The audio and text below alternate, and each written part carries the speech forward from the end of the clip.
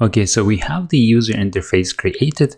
Now we need to take these text fields and we need to create outlets for them, and we need to take buttons and create action events for them, so that when user clicks on register new account, we can bring up the register new account user interface. So let's open up the left side button panel with our Swift files, and we will start working with the sign in view controller first. Now we have user interface for this page, but we do not have the Swift file.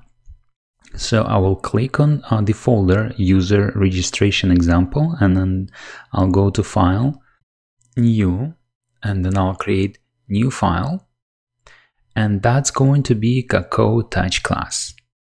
I'll click on next, and I'm looking for view controller, but I will name it sign in view controller, and it will be a subclass of UI view controller. That's correct, and the language is Swift. I don't need to create interface file anymore because I already have it. So I'll click on next, and I'll click on create.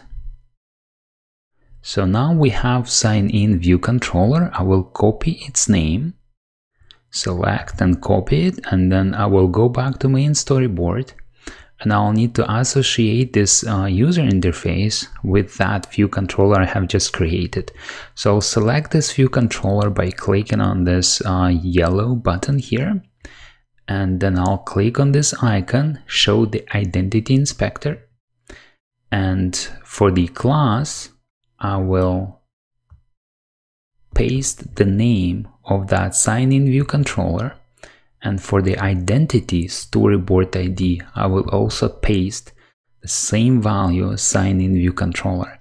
I like it when my class name and the storyboard ID of this user interface, they are the same.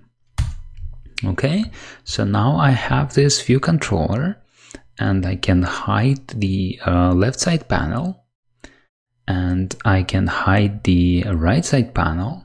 I can select this view controller, and I can open it in Assistant Editor by clicking this two circles overlapping each other, and I will have the sign-in view controller, the view controller which I have associated with the sign-in page, opened on the right side.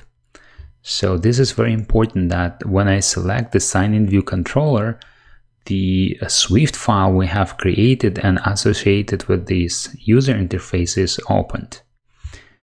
Okay, so now let's create outlets. Now to create an outlet for this, to create a connection between the user name text field and Swift file, so that from Swift file we can refer to that text field and read value from it, we will need to select it first.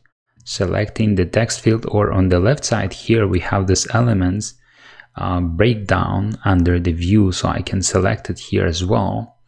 And then I need to hold Control button, click, drag all the way to my Swift file, and then drop it here. Now it will pop up this window, connection type. It can be either action, for example, outlet collection, or outlet. Because we are working with text field, we need to have outlet, and then we need to give it a name. Because this is a user name text field, I will call it username text field, just like this, and click on connect. So now we have a connection between the user text field and the Swift file, and if I refer to this variable username text field, I can read values from it. I can read the text that user types in. Okay, now I'm going to select the user password as well, and hold Control button on my keyboard, click, drag, and paste it to my Swift file. And then I will also give it a name, user password text field. Okay, so I have created connections between my text fields, and now I have a couple of more buttons. Similar way, I select a button and I'll hold Control, click, drag, and I'll paste it at the bottom of my Swift file. It can go up, it can go down. I like it to have at the bottom. So I drop it here, but this time connection type is no longer outlet, it needs to be action. So I select action and then I need to give it a name. I will give this function a name, sign in button tapped. Okay, and then I click on connect. Now what will happen when user taps on this sign in button, the sign in button tap function will be called, and I can print something here. I can print something here like sign in button tapped. We will see how it works now. And I'll create one more outlet for this register new account button. So again, select the button, control click drag and drop it below the sign in button tap function. Here I'll change the connection type to connection action, and I'll call it register new account button tapped. It can be any name you give it. It can be register new account button tapped, or it can be register account button tapped, as long as it is a unique function name in this Swift file. So I'll click on connect, and Xcode creates a new function for me, which is associated with this register new button. And I will print also something to make sure to see that it works. Print register account button tapped.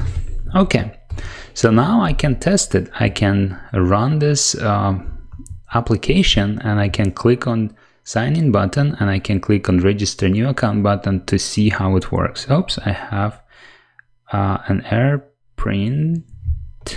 Okay, so let me stop my simulator and then go to this project. I will run it with iPhone 6 and I'll click on run button to run this example.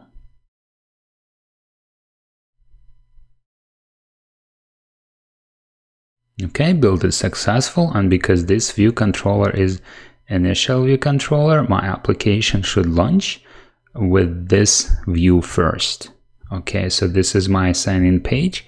I will go to output here and I'll click on delete button to clear it out to see that it's empty. Now I will switch to Xcode simulator and I can click on sign in button and see we have the sign in button tapped output, and I click on register account button tapped. I can click multiple times to see that it works.